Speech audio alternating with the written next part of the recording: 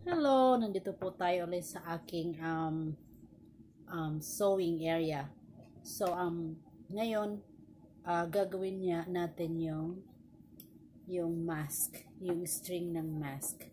So this is the part 2 of yung kanyang paggawa ng mask. Yan. Let's put some string.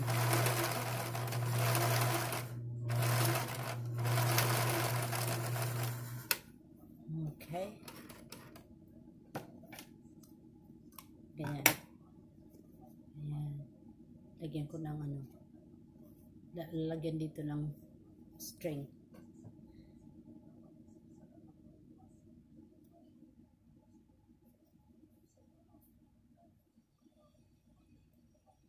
Ayan po. Ay, sus. Kasi parang siya. Let's see. Loose. Anyway, it's fine.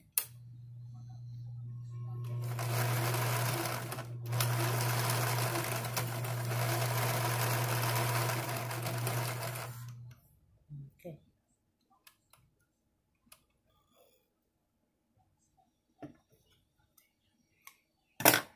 Minsan po ganyan talaga. Merong napuputol yung sinulid. So, papasok niyo ulit. Dito.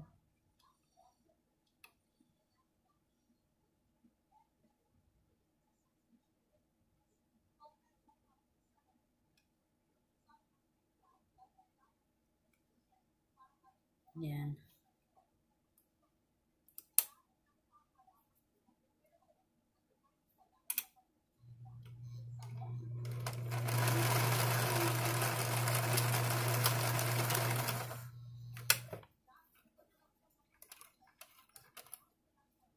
Tapos, yan. Tanggalan niya ng sinulid.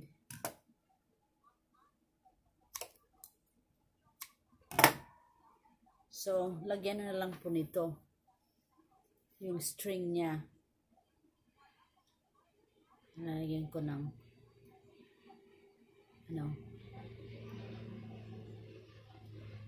yung safety pin. Tutusok nyo dyan. Ayan. Tusok nyo lang.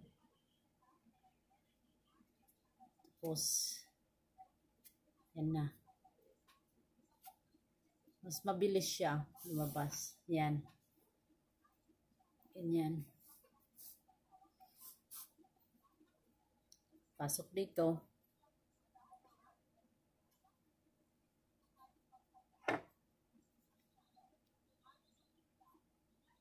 Yan.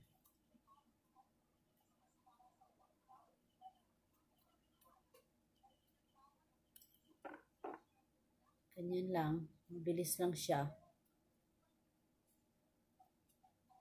Tapos, gagawa tayo ng, mag-ano tayo ng mga, let's say, kasi dito sa ibang bansa, dito sa Amerika, ang mahal-mahal na magpa-cut ng, halimbawa mahaba yung jeans, the jeans is too long, so yung magpa-cut nun, pangalan nun, nakalimutan ko, anyway, so they have cut the jeans, can you put that one, baby?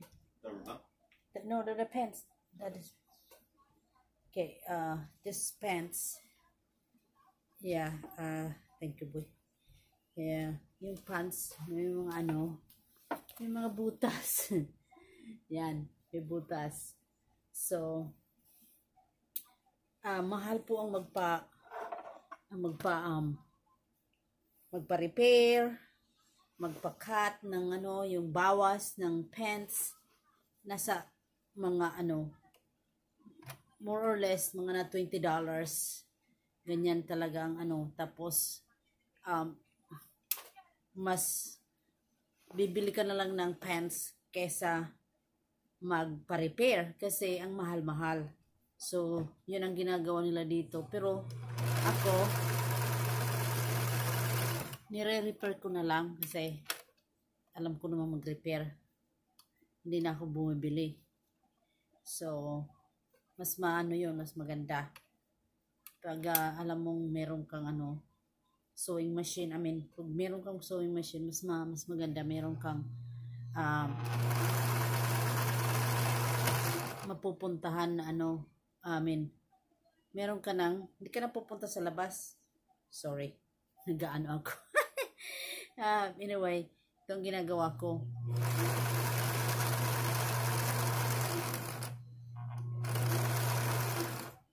So, pag ganito, hindi ka na pupunta sa labas at magcha-charge pa ng malaki at charge ka pa nila at pupuntahan mo pa sila. Ngayon, lockdown, ay wala kang mapuntahan. Sarado sila lahat. Yung mga mga dressmaker dito o kaya yung mga nagtatahe dito, wala kang mapuntahan.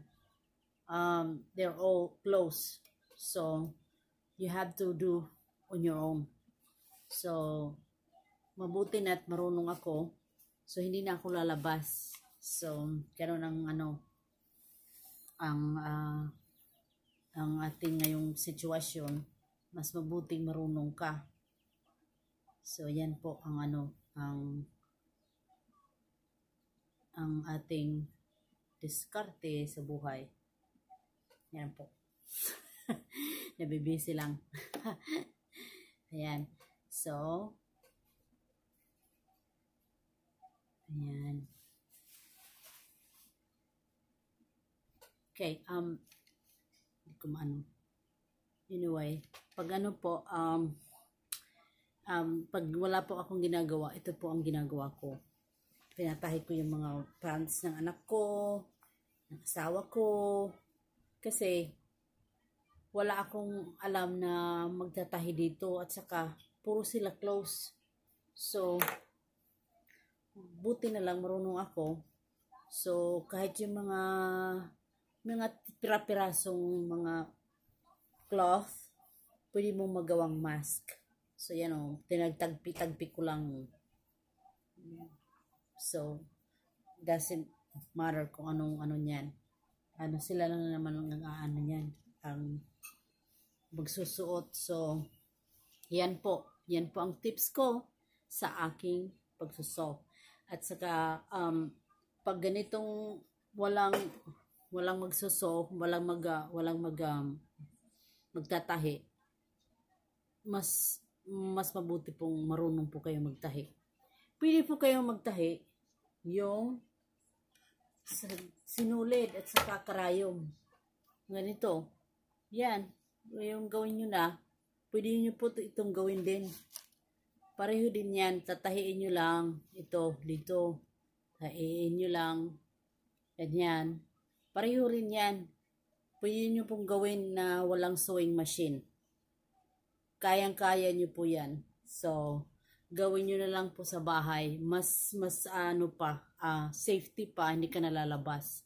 So, thank you po sa panunood ng aking short video, and subscribes and likes. Bye.